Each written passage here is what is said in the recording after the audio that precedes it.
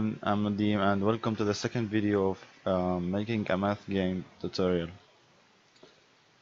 Okay, so today we are going to add 5 numbers for each bar and a timer, and they will change randomly whenever the timer reaches 0. Okay, so we first need to create an empty game object. We call it numbers, or no, oh no, wait. We will need to add text components to each bar. Okay, so I have this cool font over here called NFL San Diego. I like to use it. Um, you can download it in the internet for free. So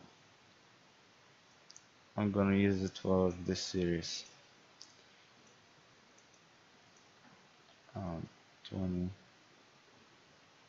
It's very small. It's scaled up 100. Well,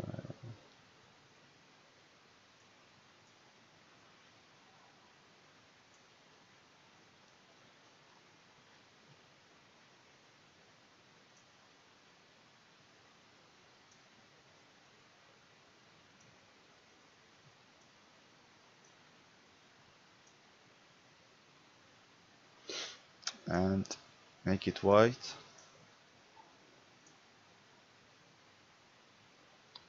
Okay, cool. So let's just copy this and add to each bar. So one over here and here. Of course, you have to link it as a child to each bar. Paste here, add to the first one, and then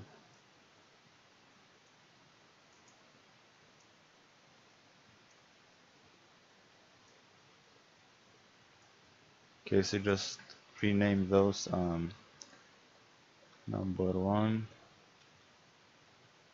and here I'm just gonna copy this, so number 2 and 3, 4 and 5. Okay, cool. So let's add timer text.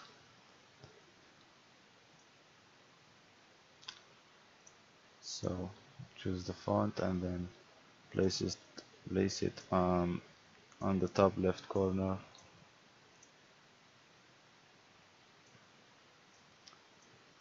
Just time and font size 25, color white, and vertical overflow, choose overflow, and the same with horizontal overflow. Okay, so let's see how it looks like. Okay, cool. So now let's get to the code part. We will need a new game object. We'll call it manager, and another script. We'll call it game manager.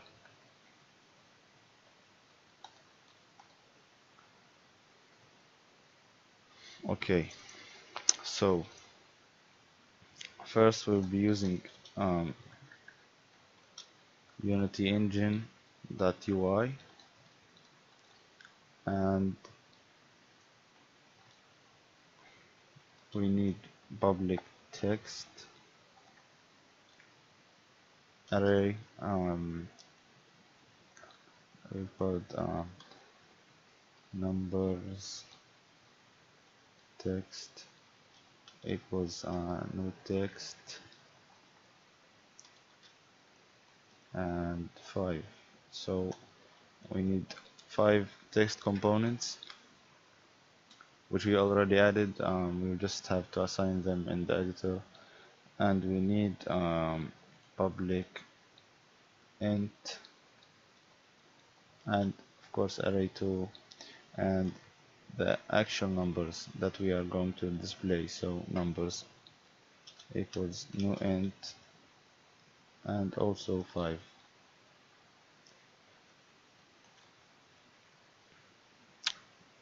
And we need the timer, of course, so public float timer or time, doesn't matter. So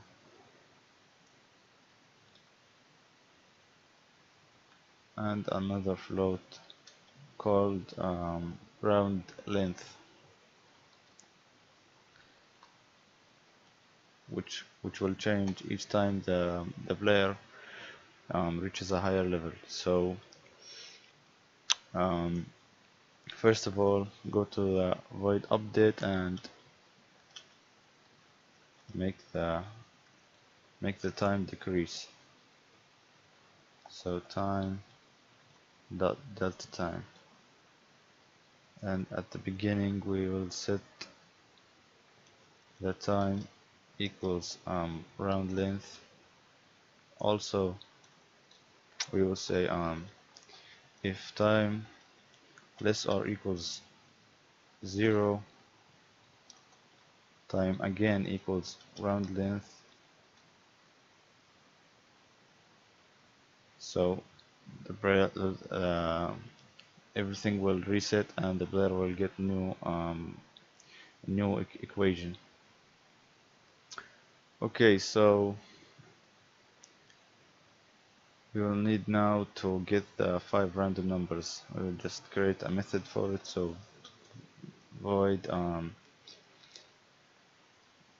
generate or just random nums. Okay, we'll use for loop int I equals 0, I less than numbers dot length, and then I plus plus. So we'll say numbers I equals random dot range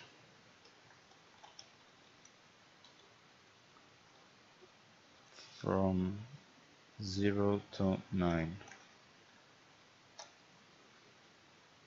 to 10. So it will choose a random number between 0 and 10. It will not choose 10. The highest number will be 9. Okay, and at the beginning we will have to display the numbers at the beginning and also after the timer reaches 0. Or we'll just set the time to 1, and whenever the game starts, after 1 second, everything gets reset and the player won't even notice it. So we will say, we will, okay, of course, here,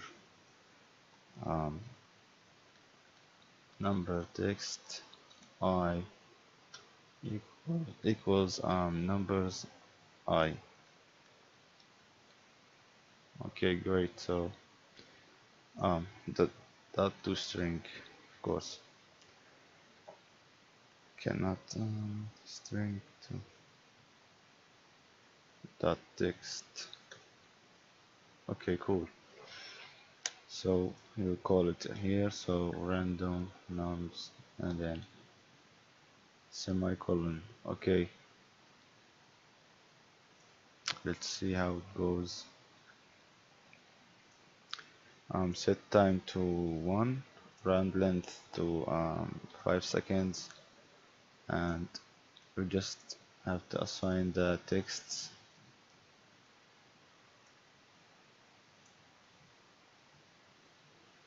Just go ahead and lock the manager game object and then add each text.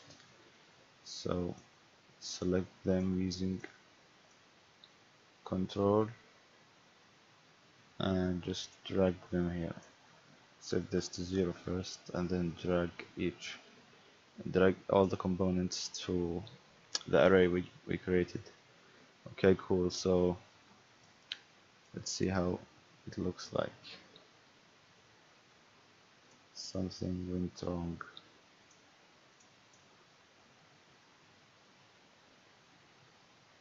Oh, oh great, okay. We had to set the round time. Let's just say 2, and then 2 seconds, and it changed random numbers.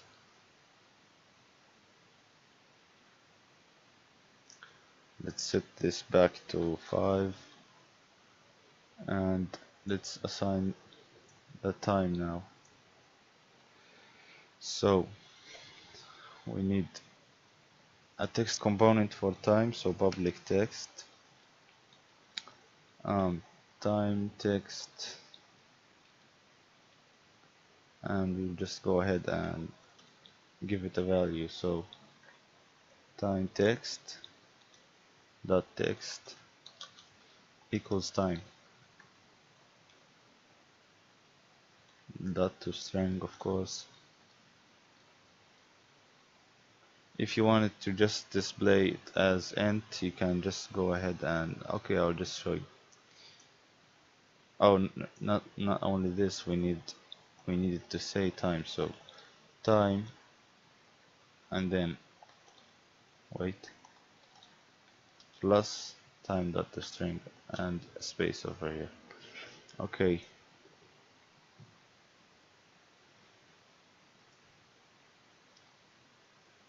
Oh, we didn't assign the time text. Is this okay? Just rename it time text and drag it in the field. Okay, so let's try it.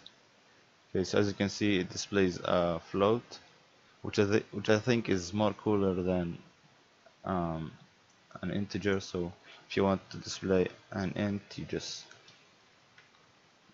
do it like this, and then it will display it as int. 5, 4, 3, and then whenever it reaches 0, the numbers will change randomly. 1, and then they change. I'm just gonna set it back to wait. Okay, cool. So let's see that again. Everything's working perfectly.